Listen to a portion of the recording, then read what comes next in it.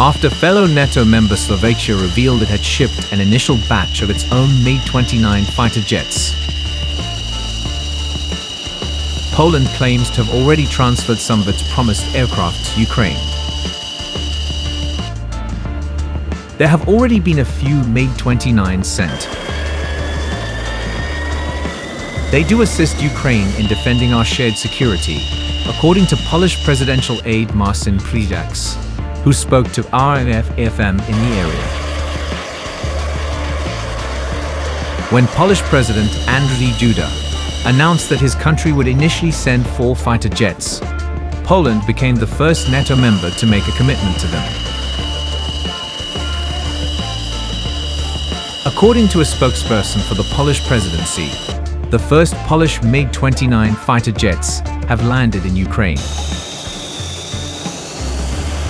The Polish official said that during Ukrainian President Volodymyr Zelensky's formal visit to Warsaw on Wednesday,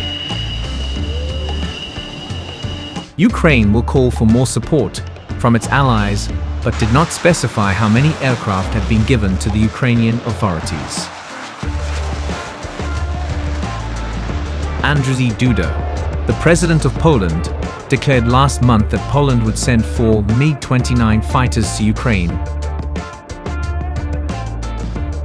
in the coming days, and that other aircraft are being prepared and will probably be delivered soon.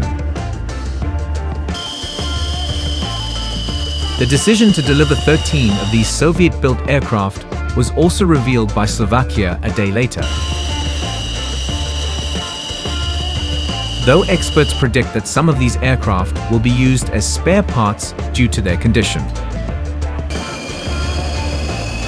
These MiG-29 aircraft, according to Duda, were still actively participating in our nation's air defense system, but their significance is only incidental.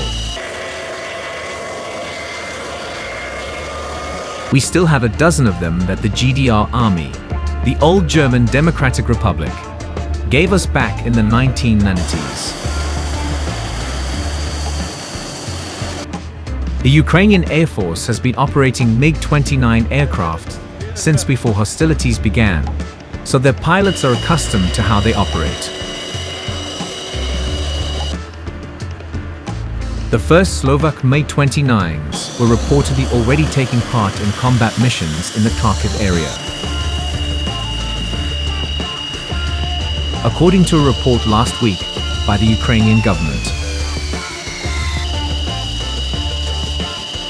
While Slovakia will receive 12 AW-1Z Viper attack helicopters and 600 Hellfire E missiles from US-based Lockheed Martin through a low-cost procurement program,